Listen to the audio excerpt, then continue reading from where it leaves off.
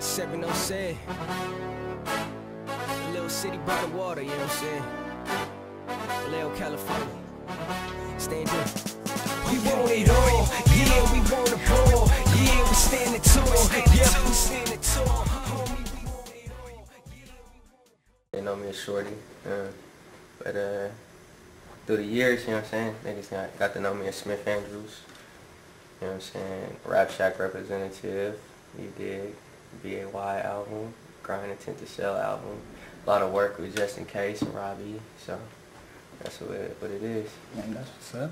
What started off like, how you get started? Like, what made you get started? What was your influence to get started? My influence to get started, to really like take it serious, like we used to just mess with it in school, me and my homie Shy B, a lot of niggas know him as Mike.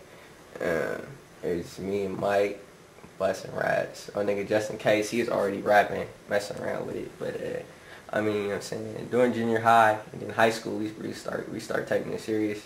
This nigga Jay started getting down with the beats, and once he started getting down with the beats, like serious, like that's when we start taking it serious. Like we really start trying to learn how to format songs, whatnot. You dig what I'm saying? So it got to the point to where like everything we was listening to, we was trying to mimic. Like we was trying to get it to sound like that.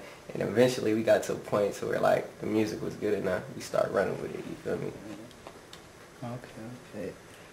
Well, what year you say you got started in? Gosh, like taking it serious though.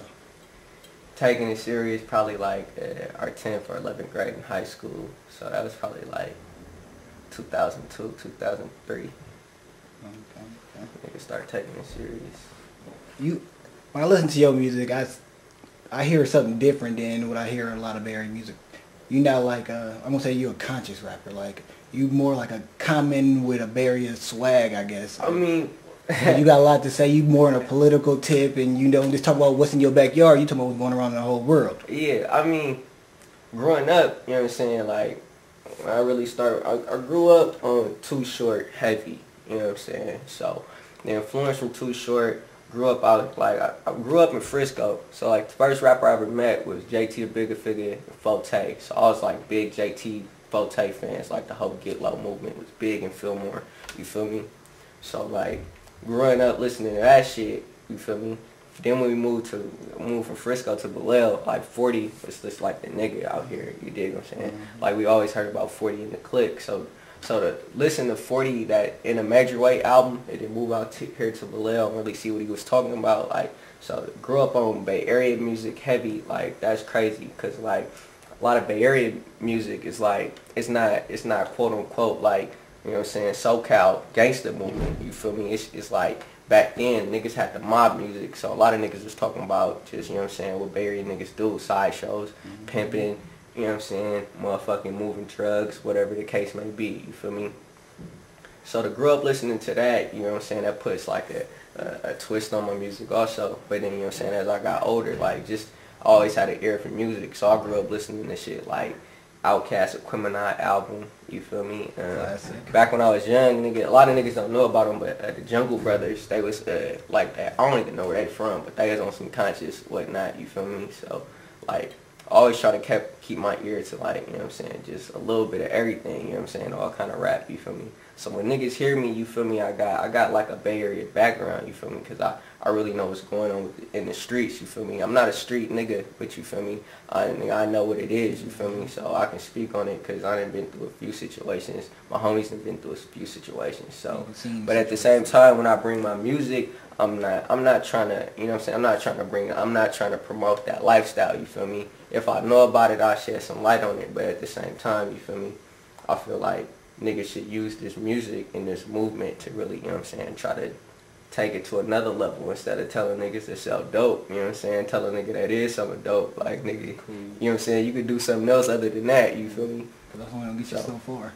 That's what I'm trying to do with it. That's why the music got the sound that it do. You feel me? Because when you grow up here in the Bay, you feel me? You laced with game automatically. So to get that lacing for Bay Area rappers, and then, you know what I'm saying, listen to other rappers. You know what I'm saying? You know what I'm saying? I'm trying to just take it to another level with it. You feel me? So with songs like the Vallejo song, you said something. Vallejo PD, Boys in Blue ain't shit. Tell Officer D. Joseph to stop hassling them kids. Something like that. I don't know if it's word for word, but when I laid it down, I actually changed it. I got a second version where, you know what I'm saying, my folks wanted me to change it, but then the version I put out, that was the version I put out. I was like, fuck it, you feel me? As far as the relationship with Vallejo PD or any police station around the area or even around through this country, you feel me? It's like it's a relationship as to where, like, in the community, it's times where you do have to call the police. They are there for our help. You feel me? You know what I'm saying? And the thing about police officers, I wouldn't wish death on a police officer or anything crazy to happen to anybody doing their job, because they just like you and me. You feel me? They gotta work a job to feed their family, and you feel me? That's a profession that they just so happen to choose. My thing about the police is that, you feel me, they humans just like me and you feel me? So, like, you know what I'm saying? Them niggas got a conscience just like me and you, so they can choose to do good or they can choose to do bad, you feel me? So, I mean, that's just what it is. I mean, as far as the relationship with Vallejo police, I see it as, you got a few officers out here that done work in the school systems, at the high schools. They familiar with some of the kids, you know what I'm saying?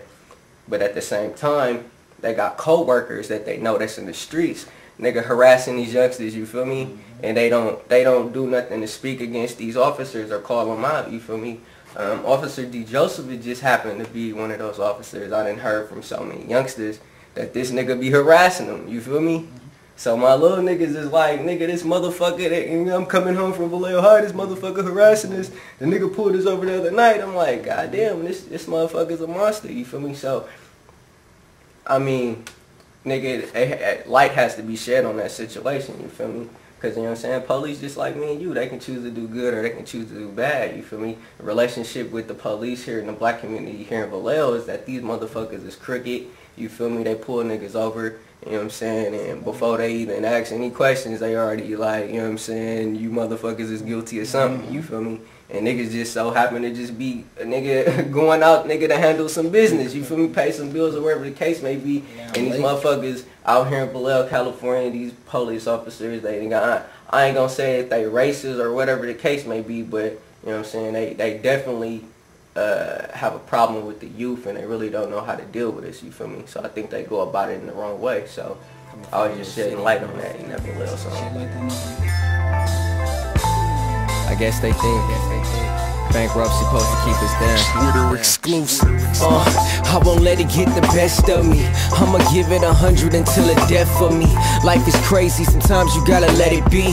In the club mixing Rockstar and Hennessy, a pivotal moment in which we have epiphanies. That maybe this moment that's given is a gift to me. A lot of homies are gone, they just